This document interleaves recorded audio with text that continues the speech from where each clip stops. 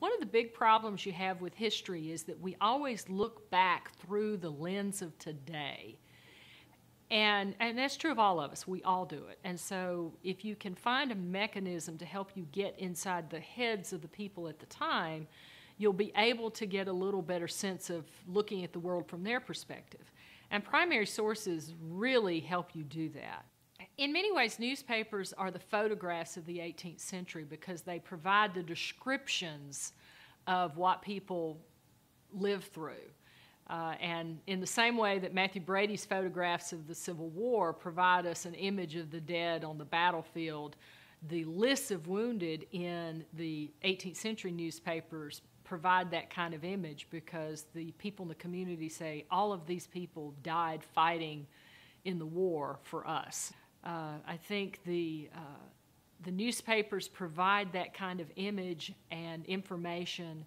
And so to actually sit down and read the stories that these people were reading about the battles and the arguments with Britain would enable the students to better understand, oh, this is why the revolution happened and how it took place.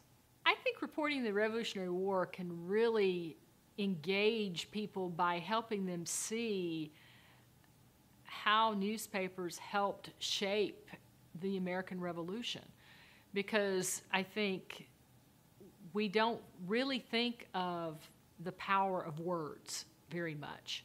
And I think when you look at the various articles and pieces out of the newspapers that are included in the book, you'll see, wow, these articles just, really got people's attention and helped push them to change or fight for change.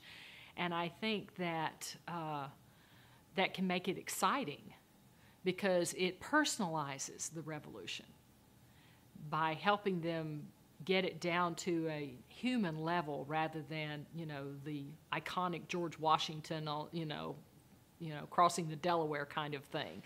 And so I think it helps them personalize it, and so therefore anytime you can personalize history, you make it more exciting for people.